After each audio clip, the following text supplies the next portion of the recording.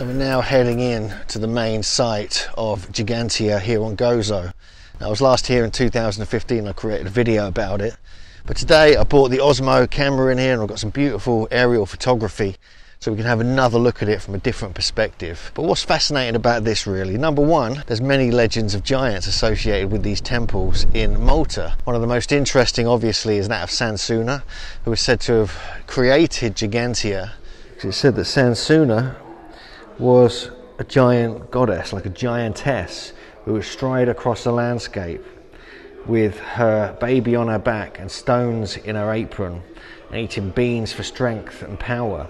And she would drop stones as she strided across the landscape. And one of these sites was Ggantija, another one was Sansuna Dolmen, and potentially, because they join up in a ley line going all the way to Malta, Budjiba Temple as well. But when you look at some of these stones, you'll see why they chose it to be built by giants, because they're so huge. Some of the stones here are probably 100 tons or more. And there were more stones here, as we can see in the old paintings that were done in the 1800s. There were stones that were like building, like there was another wall, a very large wall. There was more trilithons here. Some of the stones got taken away, and with Jara stone circle it's even worse. The whole thing's been pretty much destroyed, unfortunately. And you get a sense of the scale of the site here just from a distance. It is really quite remarkable. And you can see the stones, they would have been much neater and tidier when they were first constructed. The limestone would have been carved fairly smooth, like we saw in the museum. Perhaps, you know, an example is the serpent carving. The whole stone is very smoothly cut and shaped, like we find at Göbekli Tepe. This would have been like that. This would have been beautifully cut, beautifully shaped stones. This could have been the first ever polygonal wall constructed anywhere in the world. If you look at it carefully, you can just see. We'll get closer in and have a look, but I'll just do a little zoom in so you can get a sense of it. But these could have been polygonal walls. They're certainly cyclopean because they're absolutely massive, but they could have been polygonal, but they've been weathered so badly they've lost the quality. And luckily places like Hejahim, they have been preserved because they were buried in the ground, and so you still see some of the detail, but not so much here, unfortunately. We'll just have a little walk around. You see some aerial shots I took at sunset and sunrise again this morning, and it really is an amazing place.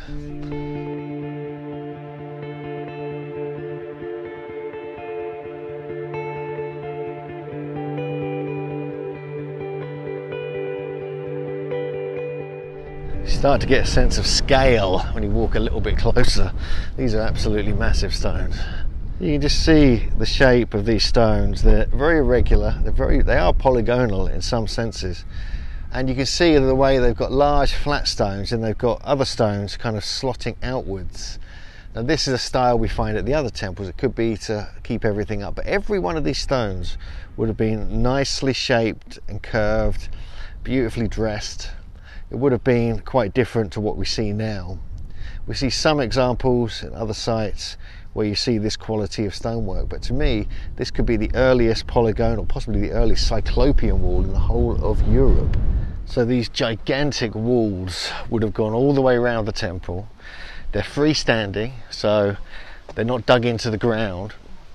So this was known as the oldest freestanding temple in the whole of the world until Göbekli Tepe was discovered. And you can understand why. Much of it has fallen. They've got construction up here to try and preserve it. But this goes back to at least 3000 to 4000 BC. It could be much older now with the new research coming out, suggesting the dating could be completely wrong. It could be over 8000 BC.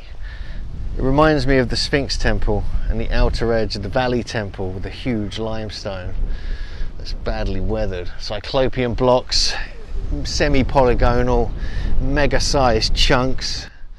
And you have this here that looks like, it shows you a good example of the way that there's a flat stone and then stones parallel to each other with the flat stone in between, which is part of the makeup of the walls here at Ggantija and many of the sites in ancient Gozo and Malta. So of the facades of the two temples, only the outer corners remain standing.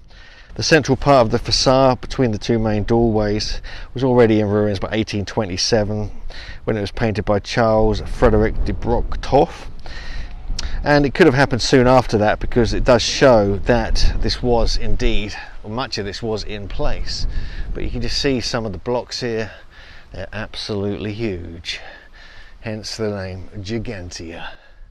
And they were placing huge blocks right up top there as well. As we go in here, is actually this area here.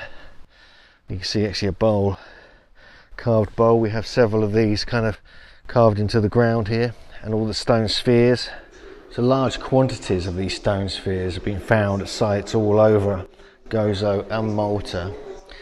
Many believe they were used for the transportation of the stones, the large megalithic blocks, possibly along the cart ruts in some theories, but their use really is unknown. But the fact is, there are thousands of these all over the megalithic sites, specifically the Neolithic temples of ancient Malta. So just below the entrance here, we have a massive stone slab, which you don't walk on anymore. It's actually underneath. It's found in 1933, and underneath it's a pottery sherds and a bowl filled with 158 seashells and a horn of a bull. And you can see these in the main museum on site here. This is an actual bull's horn, suggesting the bull cult was strong here, like it is in other sites in Malta and the Mediterranean. And also another vessel which seems to represent the bull horn.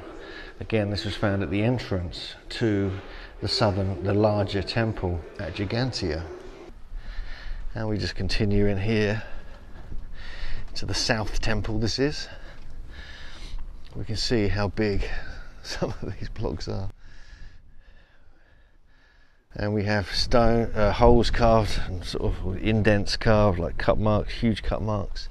Mega blocks down the bottom here. This is where the two stone heads were found in 1836. And there was a block here which is no longer in place, which has been moved. That was, you know, a classic double spiral block. That is kind of represented here. You know, it shows you what it would have looked like.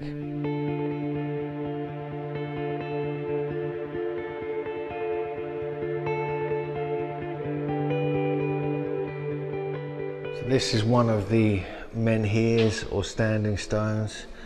This is in one of the outer rooms of the South Temple. Now, this conical stone is also a tradition that we do find in Sardinia with the betel stones, and this is really a stone that's imbued with spirit, and it was often placed in the center of the temple, much like you know, in some traditions, much like a ting site or a moot stone, where the energy of the site would be kind of charged. And also with this one, though, this was actually found in the outer wall of the South Temple. You can see that on the map there. This just shows you an image of the South Temple as drawn back in the 1800s. We also have from the same South Temple, we have these limestone heads, which are in the back of one of the rooms in the temple itself, which we're obviously going to go and have a look at. And these are very reminiscent of some of the heads we see around Göbekli Tepe and southeast Turkey. And again, you see here, this is where it was discovered, where the arrow is pointing.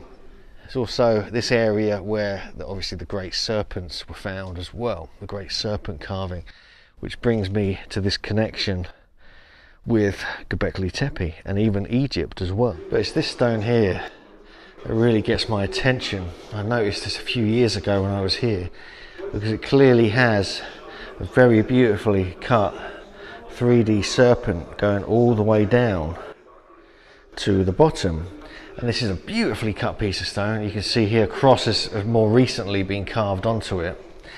But this was found again in the South Temple, and it was moved indoors in 1957. But what is interesting about this, if we just look at this carefully, this is almost identical to one that we see in the museum at the site of Saqqara in Egypt, as well as obviously all over the temples of Göbekli Tepe, Megalithomania and other places in southeast Turkey. Now it looks quite different to what it was in the 1800s, and you can see the difference there. And it's very, very different actually. There was red ochre paint was found in here. These are natural ochres that have been found in the area. there were many sources over Malta, but this is a tradition of using this red paint that we find all over the world. And the fragments of this plaster where this ochre was on was again found in the South Temple, just over to the left where the arrow's pointing, as you can see on the screen there.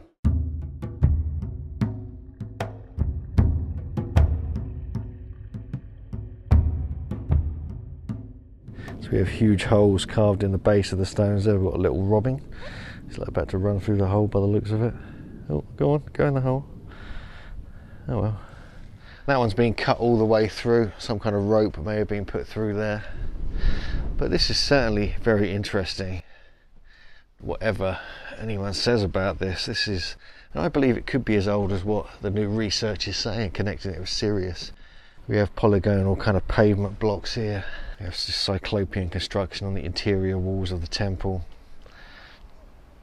Thin stones here, thin limestone blocks, not dissimilar to what we find at Göbekli Tepe.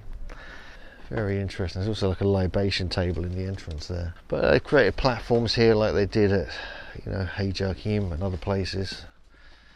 But over here is intriguing because they have kind of altars, which again are reminiscent of many different places around the world. And you can see there's 3 different niches. Is this then a triptych temple, as Richard Casaro would call it? And these were discovered intact, but they got destroyed again in 1901, but they got repurposed and re-put back in place because of good old Brocktorff's illustrations and paintings. He was able to work out exactly where they would go. And you see the outer wall, it would have been much higher than this. It would have been almost over twice the height. Then we have these thin slabs we find all over the temple. Absolutely amazing site, really. I love this site. This sort of sloped corridor with these blocks at the base, which have this sort of pitted or, markings on them. And it could be to highlight the importance or something. It could be like a symbol of the ancients they were placing in here. And you can see the inner wall has got smaller stones making up its construction. But the outer wall is where the mega blocks are behind it. So this is not dissimilar to the Valley Temple and the Sphinx Temple in ancient Egypt on the Giza Plateau. And here is, pretty much to the southeast. This is very close to the winter solstice, although because it's so wide, it could have had sunlight coming in from different areas, and now it's thought it may have even been aligned with Sirius, which would have risen on the winter solstice but later in the day, which is a theory put together by James Swaggart about Newgrange. And so is it the same kind of feature where they're working with Sirius as their main star, which would help them record precession, which is something we know that the ancient people thoroughly enjoyed doing over many generations and lifetimes. So this was discovered in the front terrace of Ġgantija back in 1954. Dates back to the Neolithic period, part of a bowl, and it is incised with fire in. Now this is interesting because it clearly shows some kind of bird creature. That could even be a plumed serpent, I'm not too sure, but this is quite famous. It's one of the earliest, most intricate carvings here in this part of the world.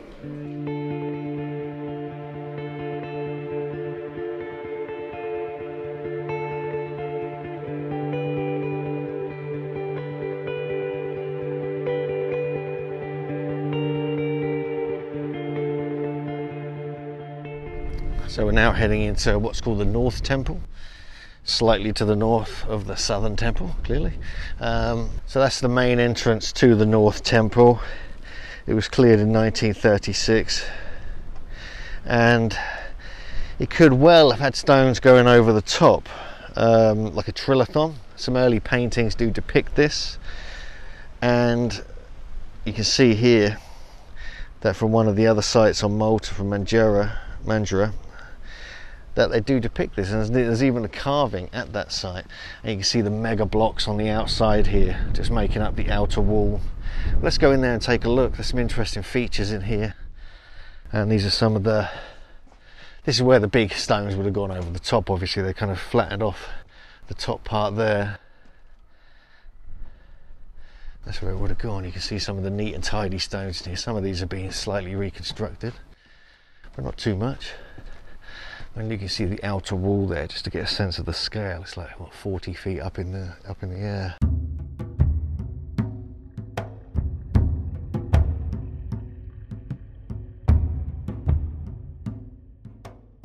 There's a rectangular hollow suggesting metal tools were used to create this. So was that then repurposed when metal was being used in this particular site? Maybe in the Bronze Age. We have a whole stone which they thought may have been used for ropes or poles, but they could have had some other purpose. You know, could it have been an example of a soul hole, as it would be at Göbekli Tepe in southeast Turkey? So I've just spotted, I think, is a J.J. Ainsworth just around the corner. I can see a bit of technology and a hand sticking out there. But this does suggest J.J. Ainsworth is here, and she is doing some filming. She's trying to pretend she can't. She's wearing limestone coloured clothes, so she thinks I can't see her, but I did see her, and there she goes. Well, this is a rare sighting, and she's run, she's gone.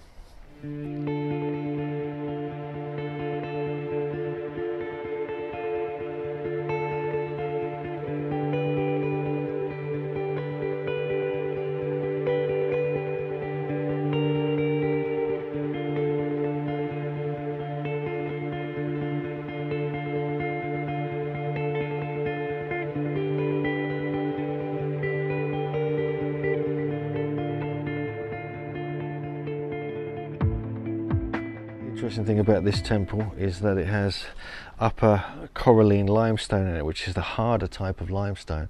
Generally the interior of the temples were made of the Globigerina limestone, the softer one, but here you can see examples where they actually use the much harder, difficult to carve stones in the construction. Another thing we find with Ggantija and other temples in Malta is the shape of them is not just reminiscent of like this sort of multiple kidney shape. It's actually the shape of the goddess Sansuna. We know, the full figured body like we see in the statues. So even with the legends of her potentially creating this site and the statues, the actual shape of these temples is reminiscent of that particular kind of layout and design. And there's also very intricate hidden geometry here, which has been some good research done on that actually, and this aligns with the geometry, then links with the astronomy, and now this new research on Sirius, the brightest star in the sky at 8000 BC. So thanks for watching Megalithomaniacs. Please become a patron, please subscribe, and we'll see you next time.